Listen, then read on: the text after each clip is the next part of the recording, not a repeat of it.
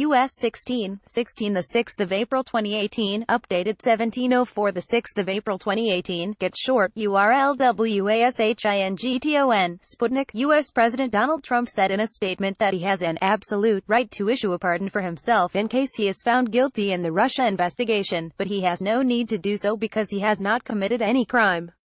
In a tweet, Trump raised the question of whether he could pardon himself should the special counsel find he interfered in the investigation into Russian meddling in the 2016 election. As has been stated by numerous legal scholars, I have the absolute right to pardon myself, but why would I do that when I have done nothing wrong? Trump said in a Twitter message. As has been stated by numerous legal scholars, I have the absolute right to pardon myself, but why would I do that when I have done nothing wrong? In the meantime, the never-ending witch hunt, led by 13 very angry and conflicted Democrats. Trump, at Real Donald Trump, 4/2018. The appointment of the special counsel is totally unconstitutional.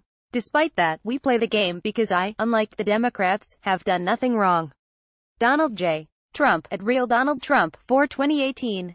The U.S. president earlier mentioned on his Twitter page that he has been a president for 500 days already, specifying his achievements. This is my 500th day in office and we have accomplished a lot. Many believe more than any president in his first 500 days.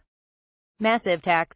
Trump, at Real Donald Trump, 4/2018. Donald J. Trump, at Real Donald Trump, 4/2018.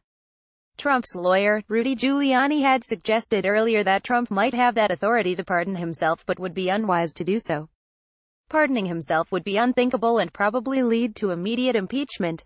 And he has no need to do it. He's done nothing wrong, he stated. Read more. FBI obligated to use informants in Trump campaign for Russia probe. Lawmaker. The special counsel is investigating allegations that Russia interfered in the 2016 U.S. presidential election, as well as accusations that Trump's campaign team colluded with Moscow to affect the outcome of the vote.